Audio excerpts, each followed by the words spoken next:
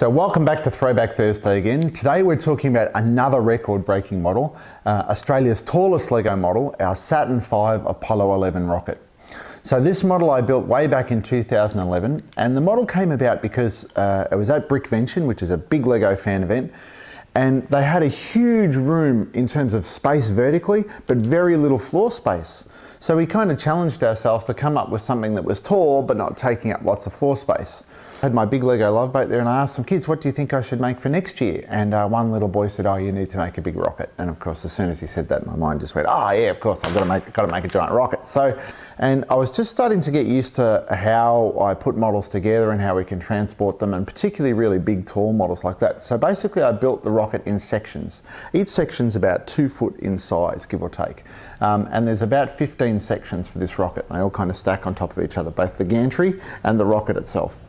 It does have some supports on the inside of the rocket, not because the Lego model needs it, but just because it's so tall. We want to make sure it's nice and safe and things like that. So, and basically it lives off red 2x4 bricks. There's about 60,000 red 2x4 bricks in it. So yeah, lots of these are used to make the gantry. So the rocket itself is made of really standard Lego bricks. There's no special pieces in it or anything like that. It's all standard bricks. The real trick with it doesn't really change its shape until it gets to the top of the rocket. So it's basically fairly similar. And once you've got the pattern of the circle right, basically going all the way up or thereabouts. It's roughly the same scale as one of minifigures. So the little astronaut dudes that I have in their very cool little astronaut outfits are basically the right size, give or take a little bit. There's a little bit of artistic license in there. So throughout the rocket itself, there's a couple of spots where basically we have a little door that we've added into the rocket.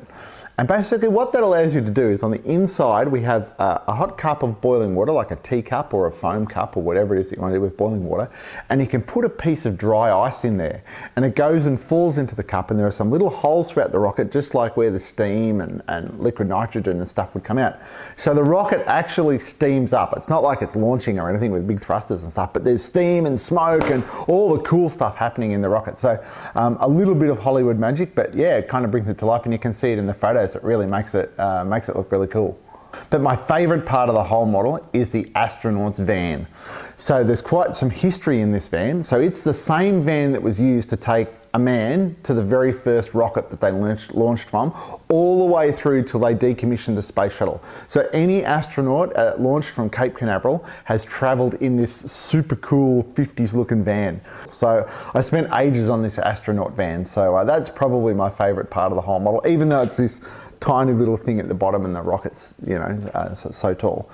One really cool thing about the rocket is, because it holds the record for the tallest model, at the very top of the crane on the gantry is a big grey rod, and that's a lightning rod. So if lightning hits the real gantry, obviously it doesn't blow up the rocket and all of that kind of stuff, which they found out the hard way, by the way. Now, if anyone ever makes a taller Lego model, the good bit is I'll just get some more grey 2x2 round bricks and I'll just add them to the top to get the record back. So that's our little cheating fact with a rocket.